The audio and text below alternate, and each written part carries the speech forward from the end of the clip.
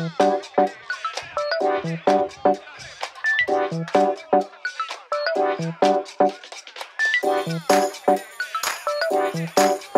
then, and welcome back to another episode of Adventure Fishing UK. Today I'm going to be talking to you about the Westin Lure Advent Calendar. It's a really good little thing for Christmas. I've really loved it. I'll show you what it is now. But essentially Westin, really popular lure brand, put together an Advent calendar with boxes for every day of, well, Advent and Boxing Day today. So I've been through all of them, I've opened them all. Now I'm going to show you them all and give you a really good review. Let's get to it. So over the last month I've absolutely demolished this box. Give you a quick look into what's inside. Loads of cool stuff. But it's lucky I did some filming of it before I opened them all, so I'll just show you how it comes and how it's set up. This is how it comes. I've just got my flash on just to show you. It's actually so shiny. It's got such a slick shine to it. Then when we look inside, this is how they all come. So you got your big ones for like number 1, and there's some underneath, so there's 2 layers in some, but in some there aren't. And then down here, got a big one for Christmas Eve. Really not sure what to expect so far from all these. I'm thinking there's just going to be a combination of hard, soft baits, rigging, jig heads, just all sorts of little stuff that Westin do.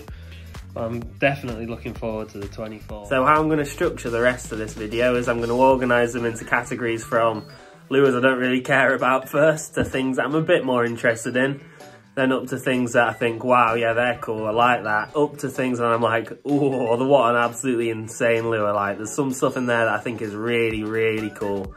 And then at the end, I'll show you what the 24th was, because that was a big box, big old box, the 24th, and then I'll just talk to you about my thoughts overall. So we're going to start with the worst lures, even though none of them are actually bad, they're all good stuff.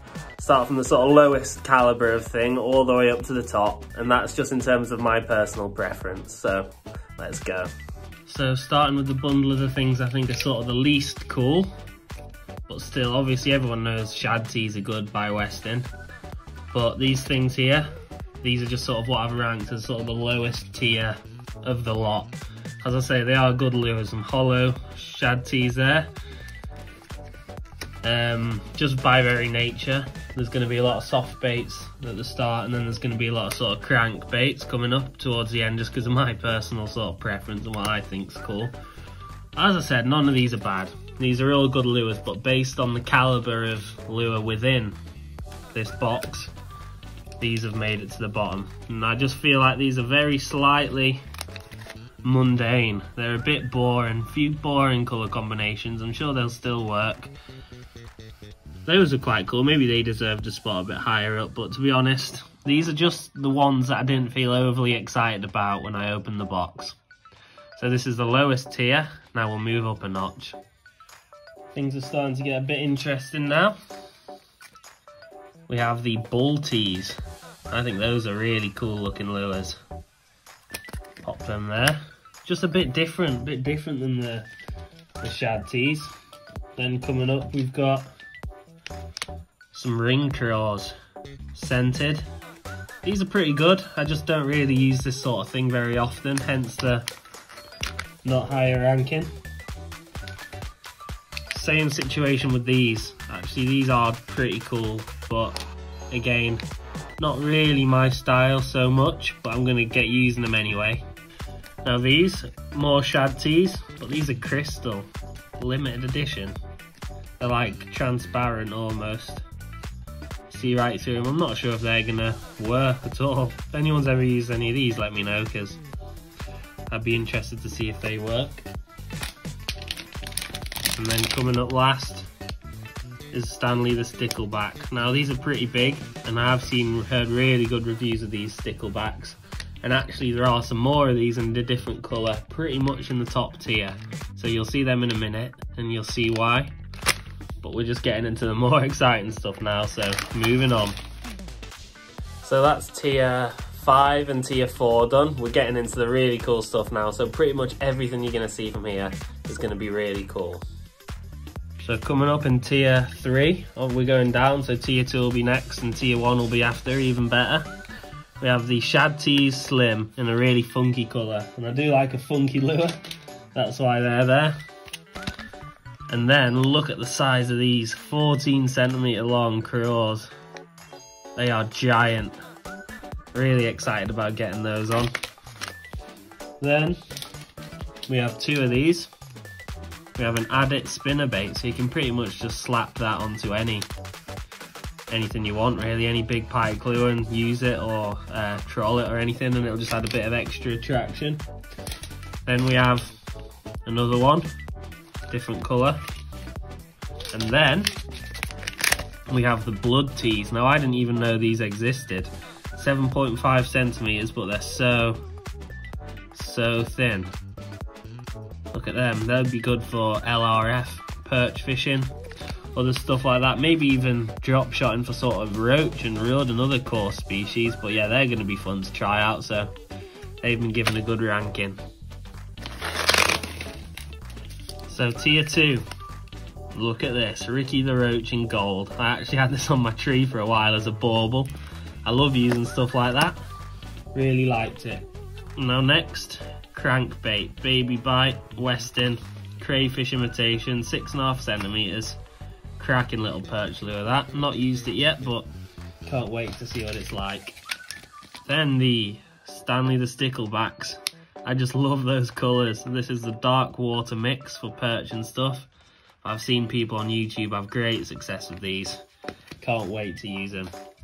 Then Shad Tees Slim again, but in this colour, and I've had some really good success in and out of competitions for pike fishing with these.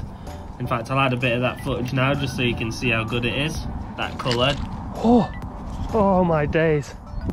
The big fish just swiped at it just as I lifted it out. Come on, where are you?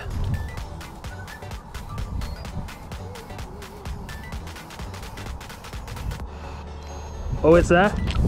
Got it.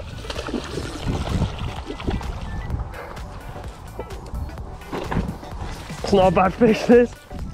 Oh.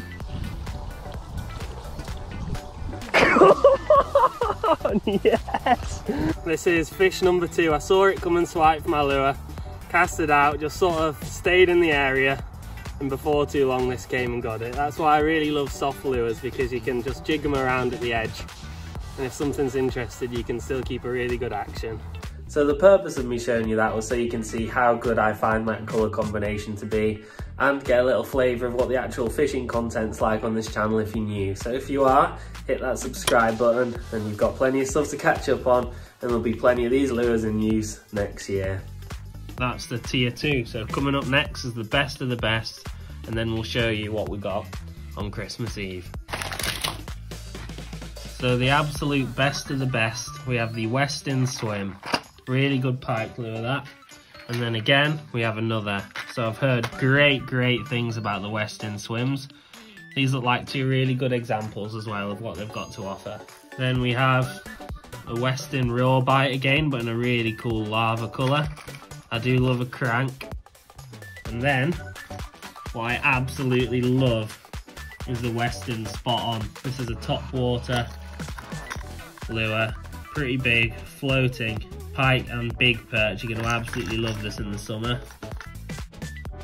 Spot On topwater, 10cm, floating ghost hunter. That looks a lot like a prey fish, skittering around in the top of the water. Got a good rattle in it as well. Can't wait for topwater season. Now the moment you've all probably been waiting for, and the moment I was waiting for 24 days. Let's see what's in the big box. Let's see what we got for Christmas Eve. So the final day is the Westin Shad Tees Slim. I'm not sure you can get a good grasp of how big that is from that angle, but that's a big old lure. Really good for trolling, really good for the big sort of lakes. Maybe good on the canal in winter as well. Doesn't come with any rigging though, which is unfortunate. And while I do like this a lot, and it's supposedly a really good colour, maybe I did feel like there could have been something a bit better for the last day. But still, that's really good, and I'm sure I'm going to catch some fish on it. So all in all, what an absolutely great advent calendar. It just brings a load more fun to Christmas for those fishing, lure fishing in particular, enthusiasts. Every day was a nice little treat opening one of those boxes, and even though there are a few in there that didn't quite compare to the rest, in the whole, every single day, yeah, such a nice thing to be getting, such a nice little touch to Christmas. And although I maybe felt a bit like the last day could have been a bit better, maybe that's just because of some of the quality and everything else.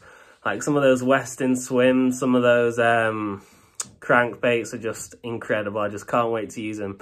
And I think this costs about £135. So if you think, is it worth it? My answer is yes, it is definitely worth it. You'll get more than your money's worth by quite a long way there, both in terms of fishing lure and enjoyment. If you enjoyed this video, please don't forget to like and subscribe. It really helps the channel, and I'll catch you down the road. Merry Christmas.